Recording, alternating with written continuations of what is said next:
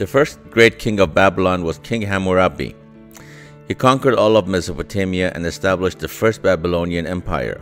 Hammurabi also established a set of laws that is today called the Code of Hammurabi. How do we know about Code of Hammurabi? The Code of Hammurabi was written down on clay tablets and etched into stone. It is one of the oldest recorded codes of law in the world. One of the best surviving examples of the code is written on the diorite stele. Diorite stele. The diorite stele is a large stone shaped like a giant finger. It is about 7 feet tall and 2 feet wide. It contains around 4,000 lines of text describing 282 different laws. At the top or fingertip of the stele is carved a picture of King Hammurabi being given the laws from Babylonian sun god Shamash. The actual code of law was divided up into groupings. Many of the laws that had to do with one subject, that is slavery, were grouped together. This would have helped people to find and read just the laws that pertain to them. Here are some of the major sections of the code: prologue, legal procedures, household laws, slavery, trade and business, religion, epilogue. The prologue introduced the code. The prologue describes how the god Shamash gave the laws to Hammurabi. Here's an excerpt from the prologue. Bring about the rule of righteousness in the land, to destroy the wicked and the evildoers, so that the strong should not harm the weak, so that I should rule and enlighten the land, to further the well-being of mankind. In the epilogue, Hammurabi restates his desire for justice for all, saying, "Let the oppressed man come and stand before my image as king of righteousness. Let him understand my words and his case, so he will understand what is just, and his heart will be glad." Examples of the laws. Many of the laws describe exactly what a worker should earn. For example, one law states that a sailor should be paid 6 gur of grain per year. Some laws were very harsh and the penalties severe. If a son should strike his father, his hand shall be cut off. If a man put out the eye of another man, his eye shall be put out. If any man should strike a man of higher rank, he shall receive 60 blows with an ox whip. If a builder builds a house for someone and that house collapses, killing them, then the builder shall be put to death. What makes the code important? The code itself tells archaeologists a lot about lives of the people of Babylon. It also contains some important ideas like having people provide evidence of a crime, innocent until proven guilty, and protection for the weak. Interesting fact about the Code of Hammurabi. Shamash, who is featured at the top of the diorite stele, was the Babylonian god of law, justice, and salvation. The diorite stele is called diorite because it is made from a type of black rock called diorite. The diorite stele was originally found by archaeologists in the ancient city of Susa. Today it can be found in the Louvre Museum in Paris, France. The Code of Hammurabi is one of the oldest and longest deciphered writings in existence.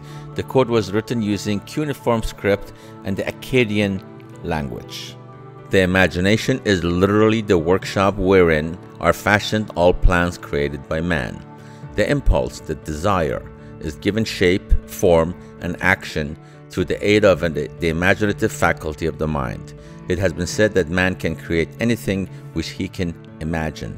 Of all the ages of civilization, this is the most favorable for the development of the imagination because it is an age of rapid change. On every hand, one may contact stimuli which develop the imagination. Through the aid of his imaginative faculty, man has discovered and harnessed more of nature's forces during the past 50 years than during the entire history of the human race previous to that time. He has conquered the air so completely that the birds are a poor match for him in flying.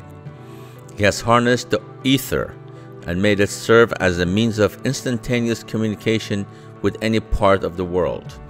He has analyzed and weighed the sun at a distance of millions of miles and has determined through the aid of imagination the elements of which it consists. He has discovered that his own brain is both a broadcasting and a receiving station for the vibration of thought. And he is beginning now to learn how to make practical use of this discovery. He has increased the speed of locomotion until he may now travel at a speed of more than 300 miles an hour. The time will soon come when a man may have breakfast in New York and lunch in San Francisco. Man's only limitation within reason lies in his development and use of his imagination. He has not yet reached the apex of development in the use of his imagination faculty. He has merely discovered that he has an imagination and has commenced to use it in a very elementary way. Two forms of imagination. The imaginative faculty functions in two forms. One is known as synthetic imagination and the other as creative imagination. Synthetic imagination. Through this faculty, one may arrange all concepts, ideas, or plans into new combinations. This faculty creates nothing. It merely works with the material of experience, education, and observation with which it is fed. It is the faculty used most by the inventor, with the exception of the one who draws upon the creative imagination when he cannot solve his problem through synthetic imagination. Creative imagination. Through the faculty of creative imagination, the finite mind of man has direct communication with infinite intelligence. It is the faculty through which hunches and inspirations are received. It is by this faculty that all basic or new ideas are handed over to man. It is through this faculty that thought vibrations from the minds of others are received.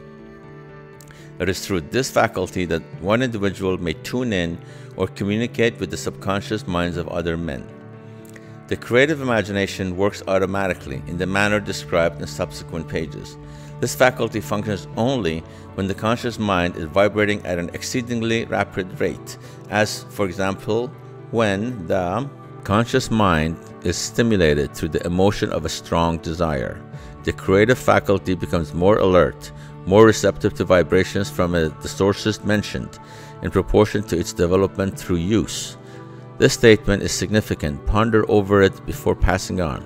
Keep in mind as you follow these principles that the entire story of how one may convert desire into success cannot be told in one statement. The story will be complete only when one has mastered, assimilated, and begun to make use of all the principles. The great leaders of business, industry, finance, and the great artists, musicians, poets, and writers became great because they developed the faculty of creative imagination. Both the synthetic and creative faculties of imagination become more alert with use, just as many muscle or organ of the body develops through use.